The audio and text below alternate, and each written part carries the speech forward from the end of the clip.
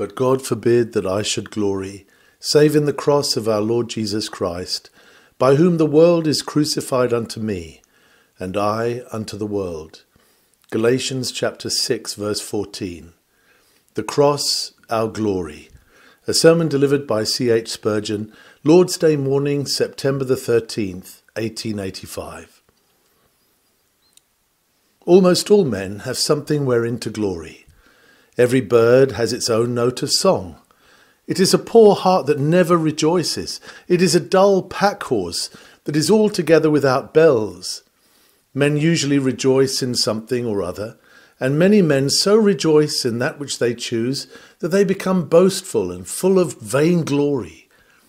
It is very sad that men should be ruined by their glory, and yet many are so.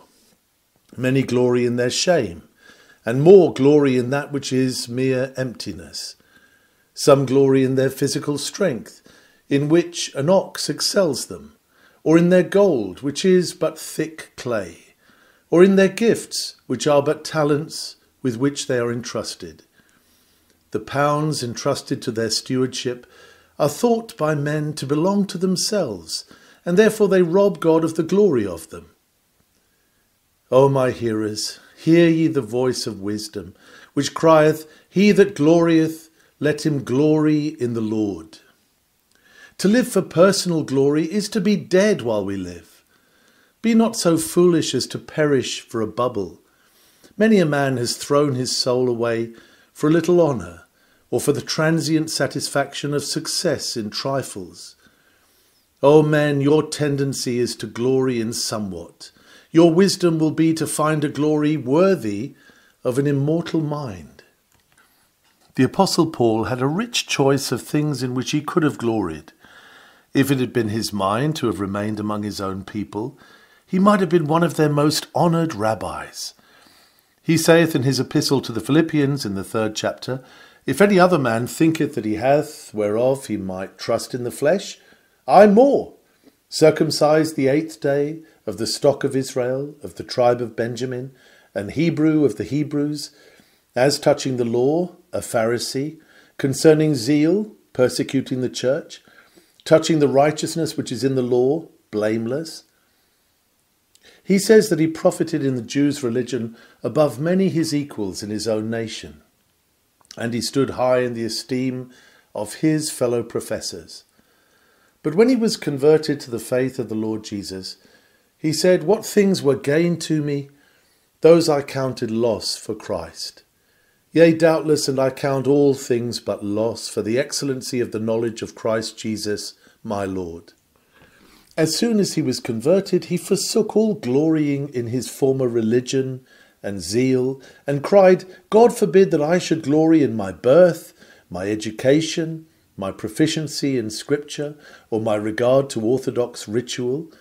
God forbid that I should glory save in the cross of our Lord Jesus Christ. Paul might also, if he had so chosen, have gloried in his sufferings for the cross of Christ, for he had been a living martyr, a perpetual self-sacrifice to the cause of the crucified.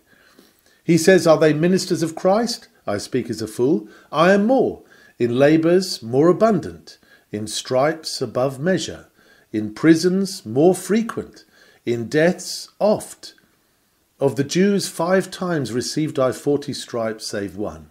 Thrice was I beaten with rods, once was I stoned, thrice I suffered shipwreck, a night and a day I have been in the deep, in journeyings often, in perils of waters, in perils of robbers, in perils by mine own countrymen, in perils by the heathen, in perils in the city, in perils in the wilderness, in perils in the sea, in perils among false brethren, in weariness and painfulness, in watchings often, in hunger and thirst, in fastings often, in cold and nakedness. He was once driven to give a summary of these sufferings to establish his apostleship, but before he did so he wrote, Would to God ye could bear with me a little in my folly. In his heart he was saying all the while, God forbid that I should glory, save in the cross of our Lord Jesus Christ. The great apostle had yet another reason for glorying, if he had chosen to do so, for he could speak of visions and revelations of the Lord. He says, I knew a man in Christ above 14 years ago, caught up to the third heaven, and I knew such a man. How that he was caught up into paradise and heard unspeakable words which it is not lawful for a man to utter. He was in danger of being exalted above measure by reason of the abundance of these revelations, and hence he was humbled by a painful thorn in the flesh. Paul, when hard driven by the necessity to maintain his position in the Corinthian church, was forced to mention these things, but he liked not such glorying. He was most at ease when he said, God forbid that I should glory, save in the cross of our Lord Jesus Christ. Brethren, notice that Paul does not here say that he gloried in Christ, though he did so with all his heart, but he declares that he gloried most in the cross of our Lord Jesus Christ, which in the eyes of men was the very lowest and most inglorious part of the history of the Lord Jesus. He could have gloried in the incarnation. Angels sang of it. Wise men came from the far east to behold it.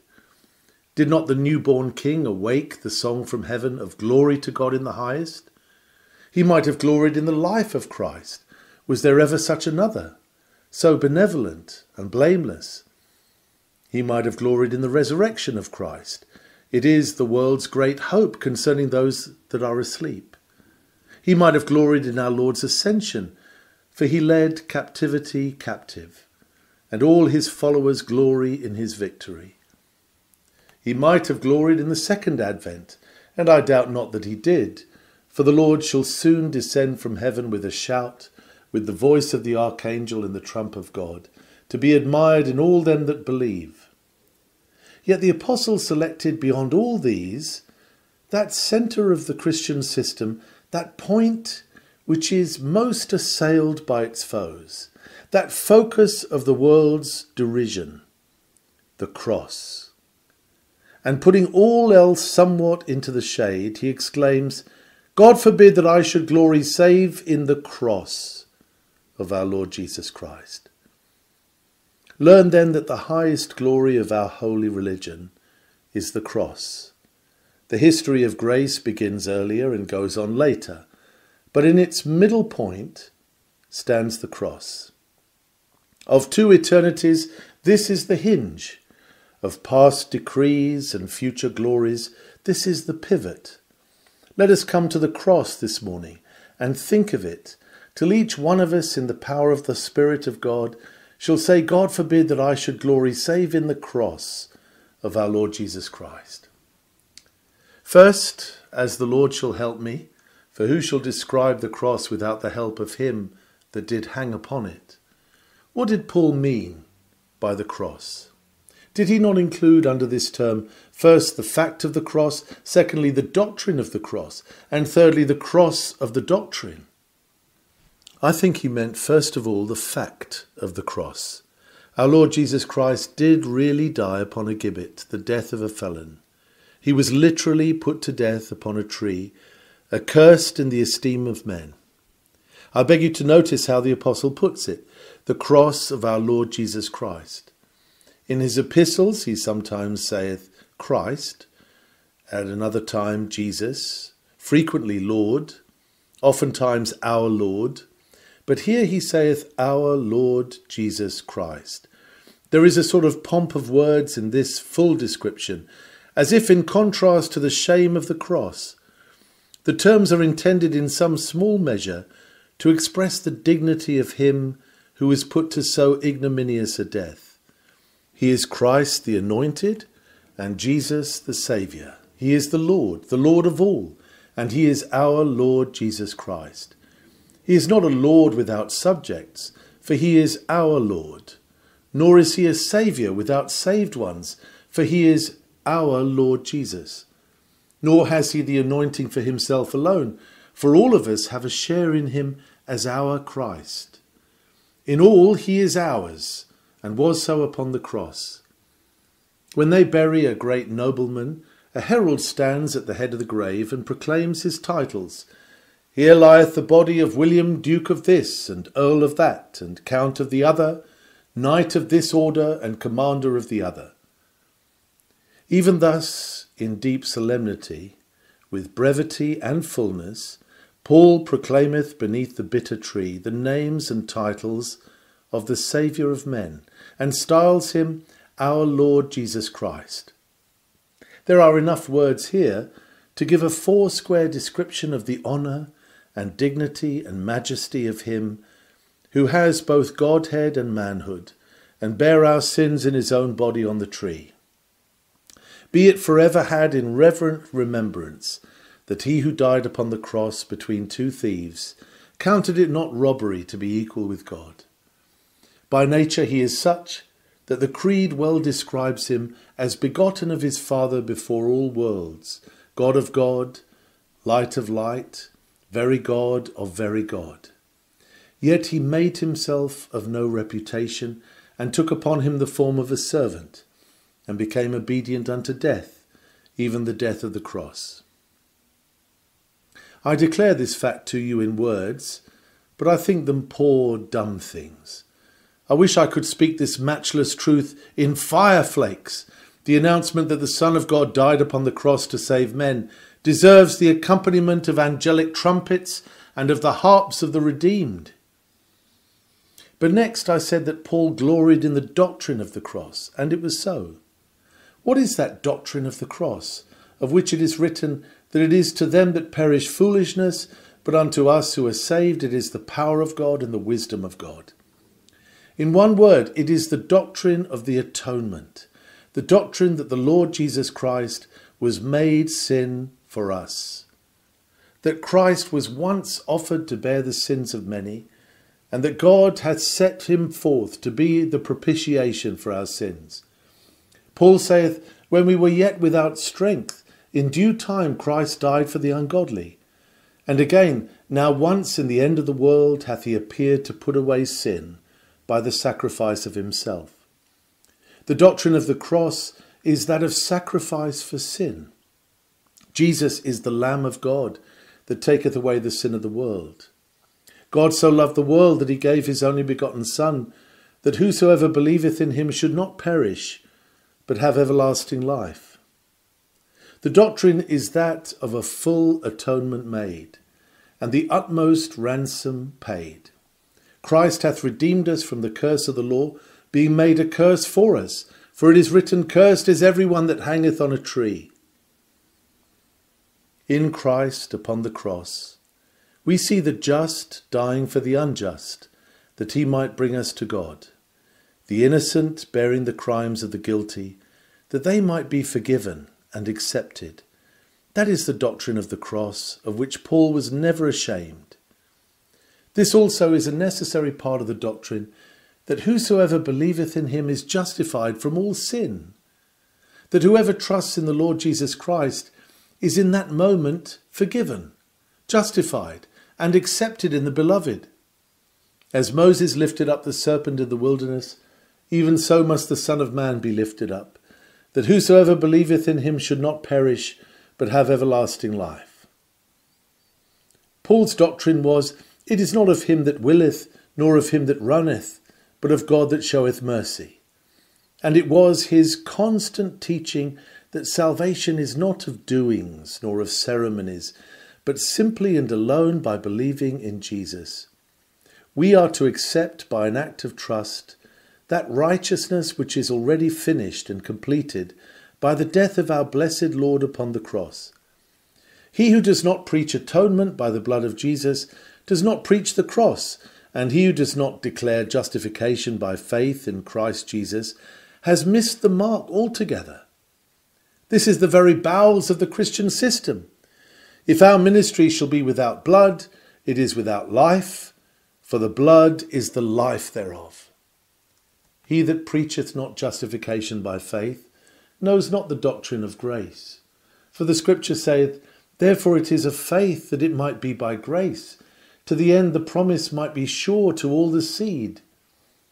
Paul gloried both in the fact of the cross and in the doctrine of the cross. But the apostle also gloried in the cross of the doctrine. For the death of the Son of God upon the cross is the crux of Christianity. Here is the difficulty, the stumbling block, and the rock of offence. The Jew could not endure a crucified Messiah. He looked for pomp and power.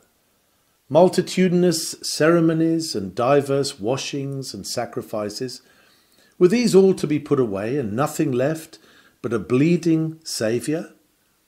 At the mention of the cross, the philosophic Greek thought himself insulted and vilified the preacher as a fool. In effect, he said, "You are not a man of thought and intellect.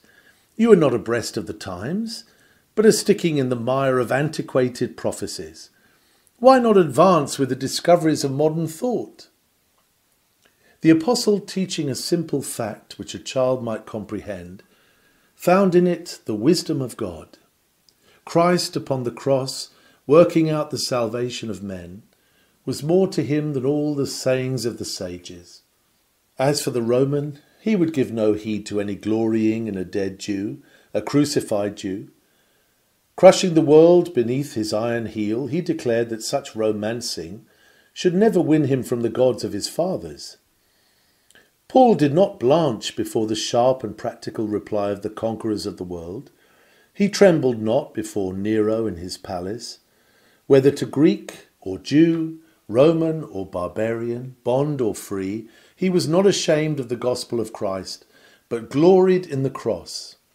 Though the testimony that the one all-sufficient atonement was provided on the cross stirs the enmity of man and provokes opposition, yet Paul was so far from attempting to mitigate that opposition that he determined to know nothing save Jesus Christ and him crucified. His motto was, "We preach Christ crucified." He had the cross for his philosophy, the cross for his tradition, the cross for his gospel, the cross for his glory, and nothing else. But secondly, why did Paul glory in the cross? He did not do so because he was in want of a theme, for as I have shown you, he had a wide field for boasting if he had chosen to occupy it. He gloried in the cross from solemn and deliberate choice. He had counted the cost, he had surveyed the whole range of subjects with eagle eye, and he knew what he did and why he did it. He was master of the art of thinking. As a metaphysician, none could excel him. As a logical thinker, none could have gone beyond him. He stands almost alone in the early Christian church as a mastermind. Others may have been more poetic or more simple, but none were more thoughtful or argumentative than he. With decision and firmness, Paul sets aside everything else and definitely declares throughout his whole life, "I glory in the cross." He does this exclusively, saying, "God forbid that I should glory save in the cross." There are many other precious things, but he puts them all upon the shelf in comparison with the cross. He will not even make his chief point any of the great scriptural doctrines, nor even an instructive and godly ordinance. No, the cross is to the front. This constellation is chief in Paul's sky. The choice of the cross he makes devoutly, for although the expression used in our English version may not stand, yet I do not doubt that Paul would have used it and would have called upon God to witness that he abjured all other ground of glorying save the atoning sacrifice. "Forbid it, Lord, that I should boast, save in the death of Christ my God. All the vain things that charm me most, I sacrifice them to his blood." He would have called God to witness that he knew no ambition save that of bringing glory to the cross of Christ. As I think of this, I am ready to say Amen to Paul, and bid you sing that stirring verse. It is the old cross still. Hallelujah, hallelujah. Its triumphs let us tell. Hallelujah, hallelujah. The grace of God here shone through Christ, the blessed Son, who did for sin atone. Hallelujah for the cross. Why did Paul thus glory in the cross? You may well desire to know, for there are many nowadays who do not glory in it, but forsake it. Alas, that it should be so. But there are ministers who ignore the atonement, they conceal the cross, or say but little about it. You may go through service after service and scarce hear a mention of the atoning blood. But Paul was always bringing forward the expiation for sin. Paul never tried to explain it away. Oh, the number of books that have been written to prove that the cross means an example of self-sacrifice, as if every martyrdom did not mean that. They cannot endure a real substitutionary sacrifice for human guilt and an effectual purgation of sin by the death of the great substitute. Yet the cross means that or nothing. Paul was very bold. Although he knew that this would make him many enemies, you never find him refining and spiritualizing. The cross and the atonement for sin is a plain matter of fact to him. Neither does he attempt to decorate it by adding philosophical theories. No, to him it is the bare, naked cross, all blood-stained and despised. In this he glories, and in none of the wisdom of words with which others vexed him. He will have the cross, and nothing but the cross. He pronounces an anathema on all who propose a rival theme. But though we or an angel from heaven preach any other gospel unto you than that which we have preached unto you, let him be accursed. I take it that this was so, first because Paul saw in the cross a vindication of divine justice. Where else can the justice of God be seen so clearly as in the death of God himself, in the person of his dear Son? If the Lord himself suffers on account of broken law, then is the majesty of the law honoured to the full. Some time ago, a judge in America was called upon to try a prisoner who had been his companion in his early youth. It was a crime for which the penalty was a fine, more or less heavy. The judge did not diminish the fine. The case was clearly a bad one, and he fined the prisoner to the full. Some who knew his former relation to the offender thought him somewhat unkind, thus to carry out the law, while others admired his impartiality. All were surprised when the judge quitted the bench and himself paid every farthing of the penalty. He had both shown his respect for the law and his goodwill to the man who had broken it. He exacted the penalty, but he paid it himself. So God hath done in the person of his dear Son. He has not remitted the punishment, but he has himself endured it. His own Son, who is none other than God himself, for there is an essential union between them, has paid the debt which was incurred by human sin. I love to think of the vindication of divine justice upon the cross. I am never weary of it. Some cannot bear the thought, but to me it seems inevitable that sin must be punished, or else the foundations of society would be removed. If sin becomes a trifle, virtue will be a toy. Society cannot stand if laws are left without penal sanction, or if that sanction is to be a mere empty threat.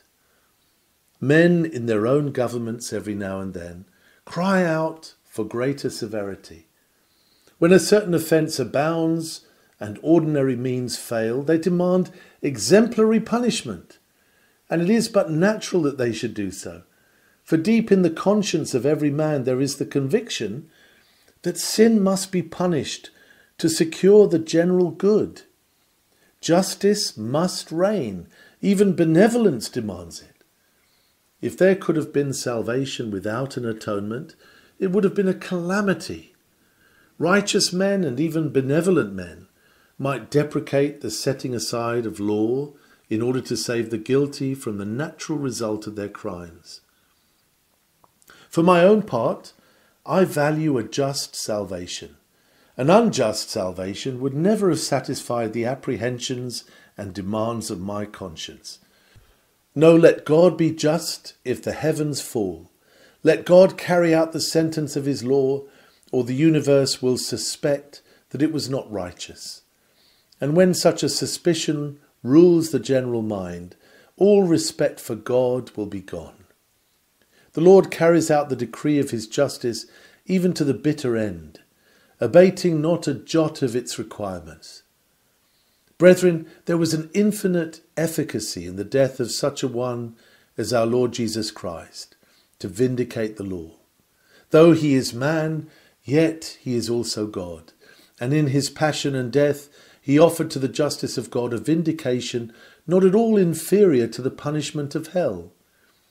God is just indeed when Jesus dies upon the cross, rather than that God's law should be dishonoured. When our august Lord himself bore the wrath that was due for human sin, it was made evident to all that law is not to be trifled with. We glory in the cross, for there the debt was paid, our sins on Jesus laid. But we glory because on the cross we have an unexampled display of God's love.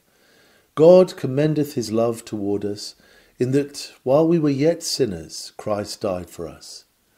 Oh, to think of it, that he who was offended takes the nature of the offender and then bears the penalty due for wanton transgression. He who is infinite, thrice holy, all glorious, forever to be worshipped, yet stoopeth to be numbered with the transgressors and to bear the sin of many. The mythology of the gods of high Olympus contains nothing worthy to be mentioned in the same day with this wondrous deed of supreme condescension and infinite love. The ancient Shastras and Vedas have nothing of the kind. The death of Jesus Christ upon the cross cannot be an invention of men. None of the ages have produced aught like it in the poetic dreams of any nation. If we did not hear of it so often and think of it so little, we should be charmed with it beyond expression. If we now heard of it for the first time and seriously believed it, I know not what we should not do in our glad surprise. Certainly we should fall down and worship the Lord Jesus and continue to worship him forever and ever. I believe again, thirdly, that Paul delighted to preach the cross of Christ as the removal of all guilt. He believed that the Lord Jesus on the cross finished transgression, made an end of sin, and brought in everlasting righteousness. He that believeth in Jesus is justified from all things, from which he could not be justified by the law of Moses. Since sin was laid on Jesus, God's justice cannot lay it upon the believing sinner. The Lord will never punish twice the same offence. If he accepts a substitute for me, how can he call me to his bar and punish me for that transgression, for which my substitute endured the chastisement? Many a troubled conscience has caught at this and found deliverance from despair. Wonder not that Paul gloried in Christ, since it is written, "In the Lord shall all the seed of Israel be justified and shall glory." This is the method of salvation which completely and eternally absolves the sinner and makes the worst offender white as snow. Transgression visited upon Christ has ceased to be so far as the believer is concerned. Doth not faith cry, "Thou wilt cast all their sins into the depths of the sea"? Oh, sirs, there is something to glory in this. And those who know the sin-removing power of the cross will not be hindered in this glorying by all the powers of earth or hell. He glories in it again as a marvel of wisdom. It seemed to him the sum of perfect wisdom and skill. He cried, "Oh, the depths of the riches both of the wisdom and knowledge of God." The plan of salvation by vicarious suffering is simple but sublime. It would have been impossible for human or angelic wisdom to have invented it. Men already so hate it and fight against it that they never would have devised it. God alone, out of the treasury of his infinite wisdom, brought forth this matchless project of salvation for the guilty through the substitution of the innocent. The more we study it, the more we shall perceive that it is full of teaching. It is only the superficial thinker who regards the cross as a subject soon to be comprehended and exhausted.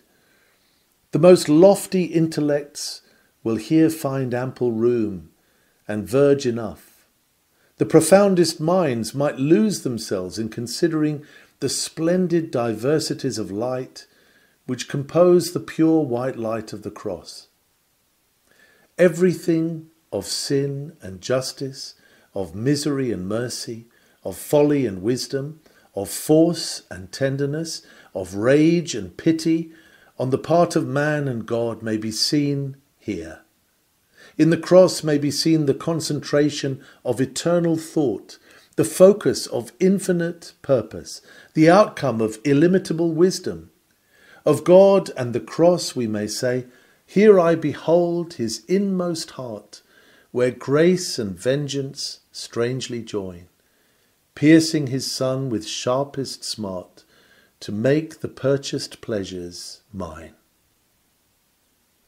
I believe that Paul gloried in the cross again, because it is the door of hope, even to the vilest of the vile.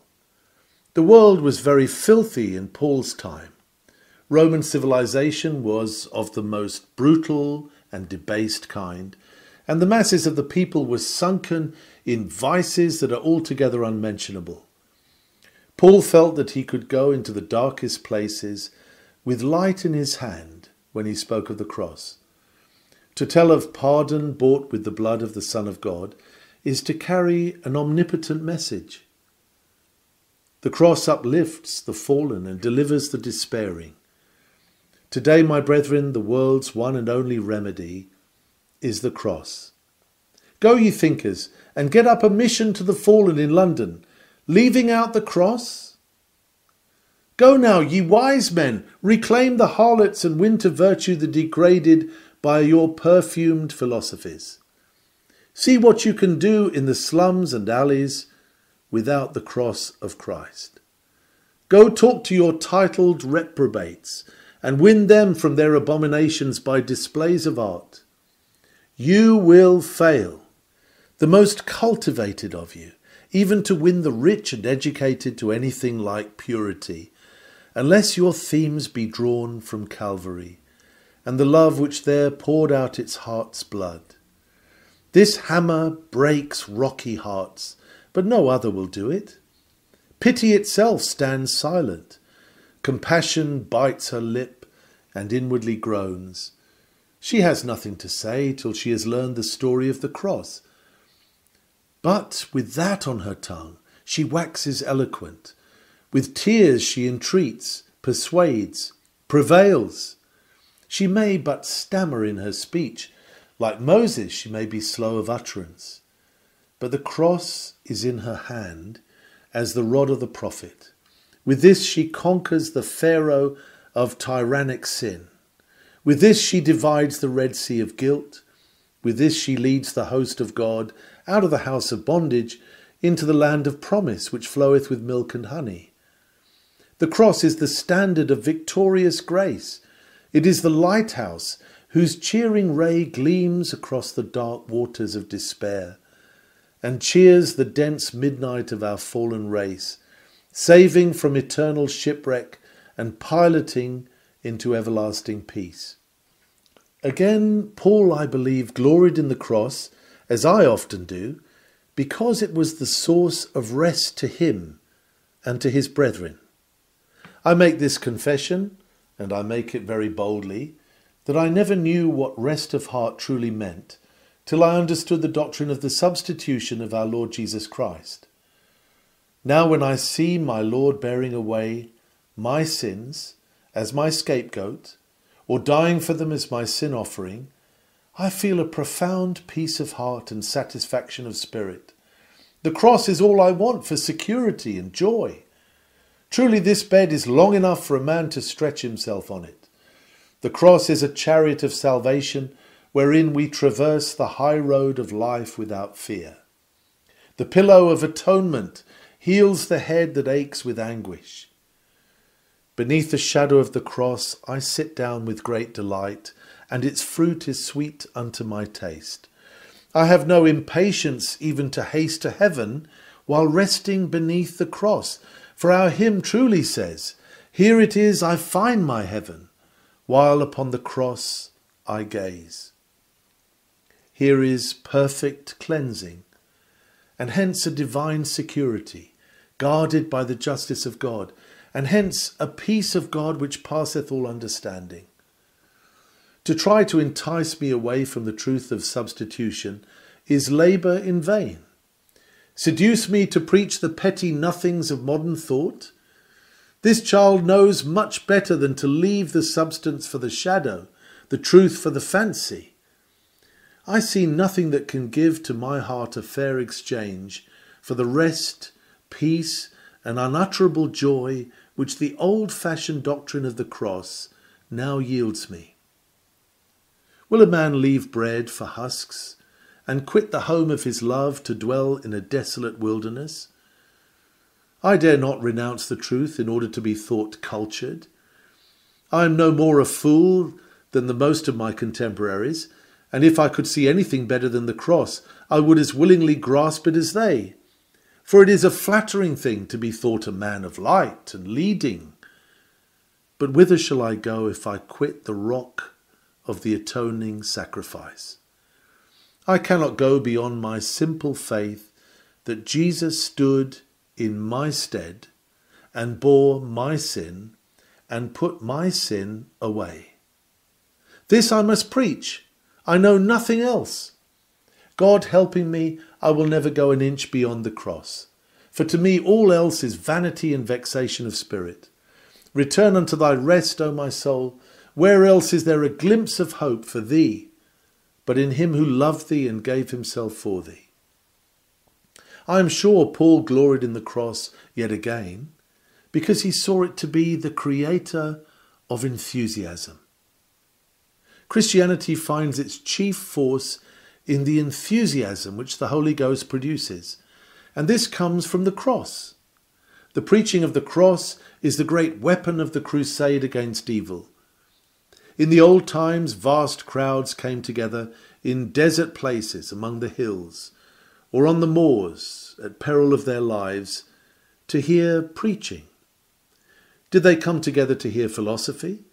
Did they meet at dead of night, when the harriers of persecution were hunting them, to listen to pretty moral essays? I trow not. They came to hear of the grace of God manifest in the sacrifice of Jesus to believing hearts.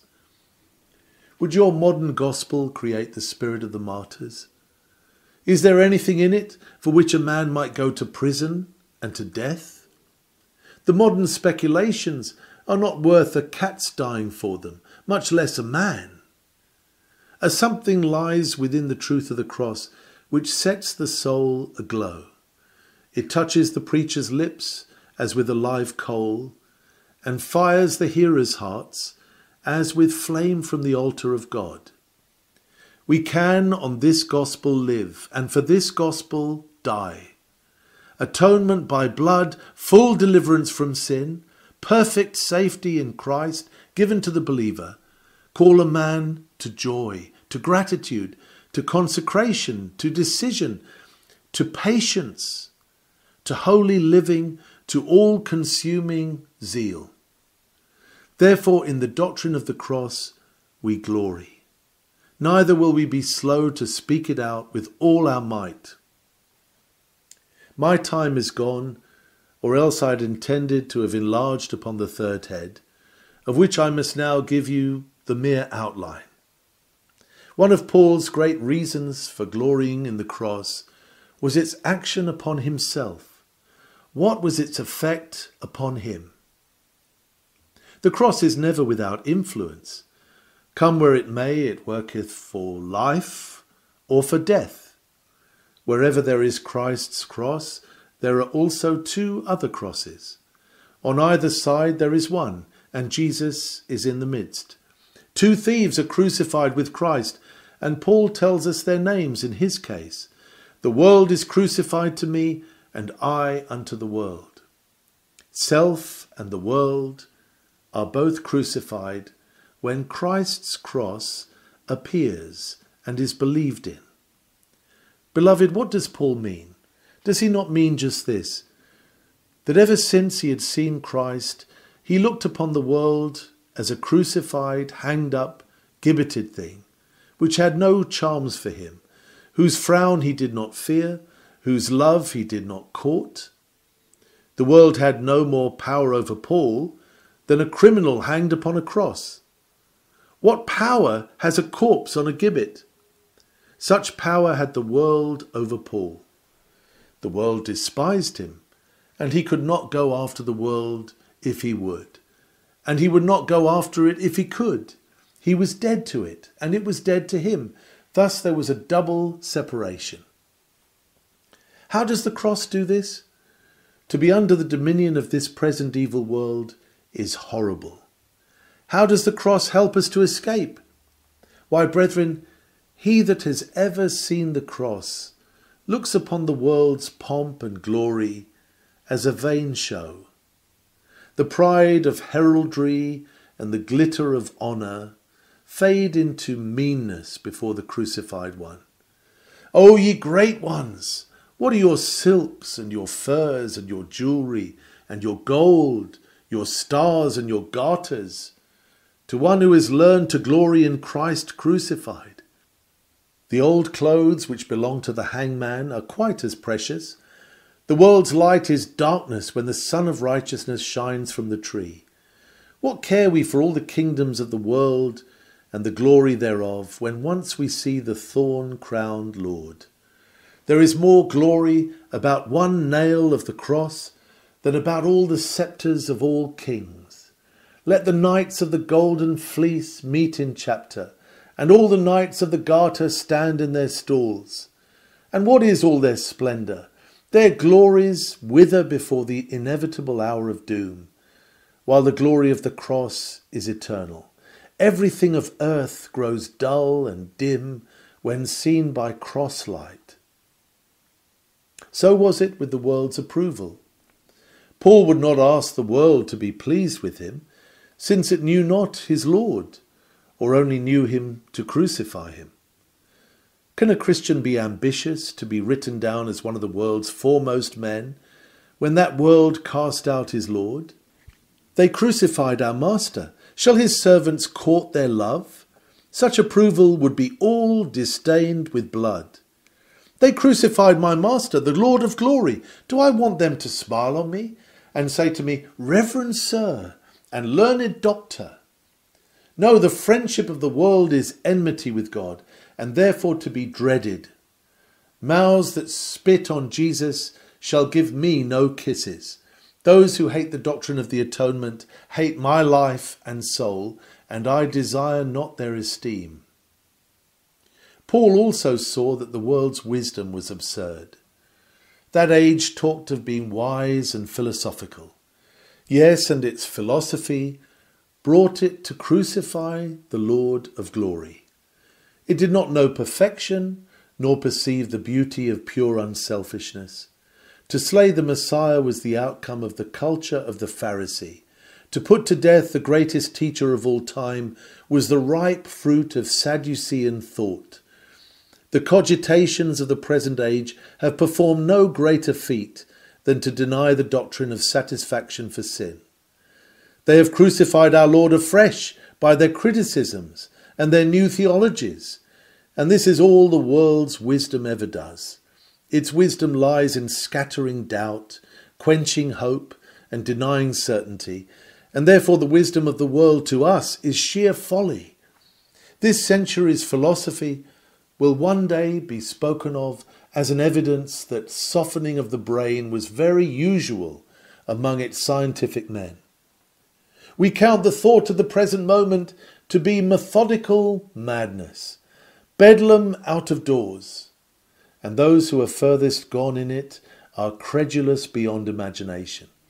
God hath poured contempt upon the wise men of this world. Their foolish heart is blinded, they grope at noonday. So too the apostles saw the world's religion to be naught. It was the world's religion that crucified Christ. The priests were at the bottom of it. The Pharisees urged it on. The church of the nation, the church of many ceremonies, the church which loved the traditions of the elders, the church of the phylacteries and broad-bordered garments. It was this church which, acting by its officers, crucified the Lord. Paul therefore looked with pity upon priests and altars, and upon all the attempts of a Christless world to make up by finery of worship for the absence of the Spirit of God. Once see Christ on the cross, and architecture and fine display become meretricious, tawdry things. The cross calls for worship in spirit and in truth, and the world knows nothing of this. And so it was with the world's pursuits. Some ran after honour, some toiled after learning, others laboured for riches, but to Paul these were all trifles, since he had seen Christ on the cross. He that has seen Jesus die will never go into the toy business. He puts away childish things. A child, a pipe, a little soap, and many pretty bubbles, such is the world. The cross alone can wean us from such play. And so it was with the world's pleasures and with the world's power. The world and everything that belonged to the world had become as a corpse to Paul, and he was as a corpse to it. See where the corpse swings in chains on the gibbet. What a foul, rotten thing! We cannot endure it. Do not let it hang longer above ground to fill the air with pestilence. Let the dead be buried out of sight. The Christ that died upon the cross now lives in our hearts. The Christ that took human guilt has taken possession of our souls, and henceforth we live only in him, for him, by him. He has engrossed our affections. All our ardours burn for him. God, make it to be so with us, that we may glorify God and bless our age. Paul concludes this epistle by saying, "From henceforth let no man trouble me, for I bear in my body the marks of the Lord Jesus." He was a slave, branded with his master's name. That stamp could never be got out, for it was burned into his heart.